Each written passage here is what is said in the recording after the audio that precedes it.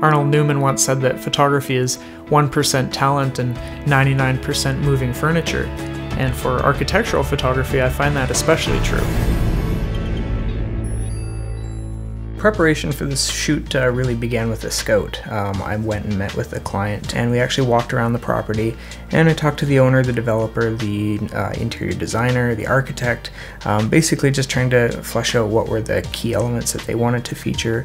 I had a chance to sort of get familiar with the home and figure out what visually worked, and then it just came down to a shot list.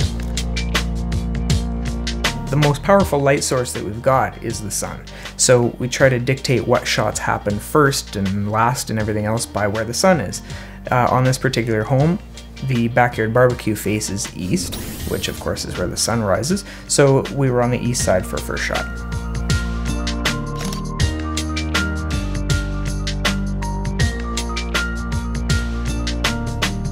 So for this shot, we've got celebrity chef Michael Lyon coming in. He's going to be our model. We've got a very typical 3-point lighting setup going on. We've got our key right here, our fill, and then our backlight in behind. The challenge that we have is that we've got this Forno oven with flames going on. Now, to capture those, we have to really slow down the shutter speed to be able to burn that into the image. It's a challenge because we've also got flash lighting, a really bright sun going on in behind us.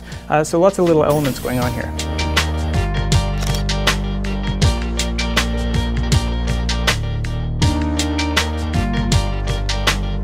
So we're set up here in the sauna. I'm kind of crammed in next to our softbox, which is providing just a little bit of fill light. The neat thing about the sauna is it's got these little LED lights that provide these specular highlights. Depending on our aperture, we can control the way that they look. So at, say, f22, we can create these little starlight patterns coming off of each one.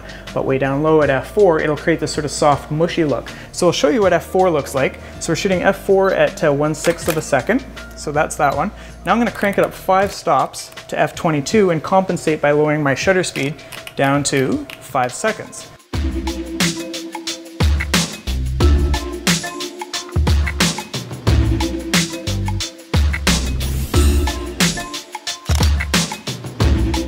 Okay, so we got our master bedroom shot, but we're kind of rushing now. We're losing our light quickly. We've got to get out and get this dusk shot. It's the signature shot for this property. We're going to be on the roof of the pool house shooting everything. We've got a full crew out there setting up lights.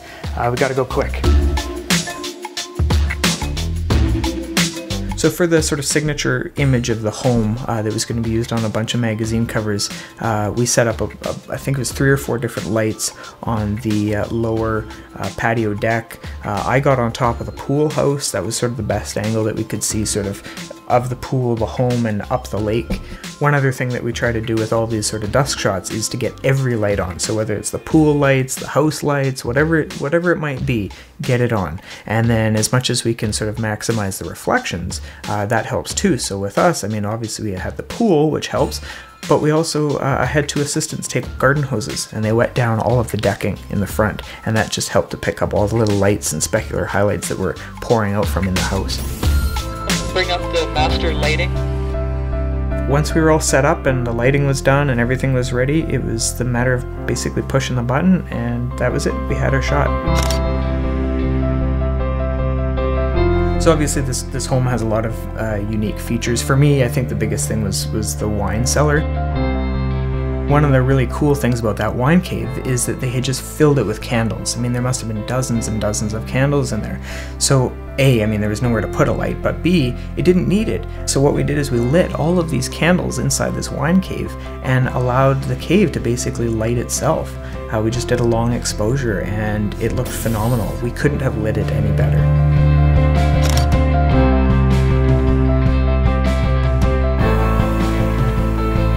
I think that we accomplished all the goals that we set out to capture on this shoot. We certainly managed to get everything that we'd laid out in the shot list. I think the shots look great. I think they're going to be a very helpful selling tool for this property. You know, I come from a school of thought where you get it in camera. You don't spend a lot of time in post-production. Of course, this comes back to the fact that I started in film, not in digital. So, you know, at the end of the day, I was able to walk away from set feeling comfortable that we had what we needed and that we weren't going to have a lot of headaches later on trying to accomplish different things in post-production. I think an architectural photo shoot is different from sort of other photo shoots in that you have an opportunity to be a perfectionist. It's one reason I love it. You can go in, you can set things exactly how you want them, you control the lighting, the sets, you don't have models to deal with, there aren't a lot of variables, and so you can go in and basically try to capture a perfect image.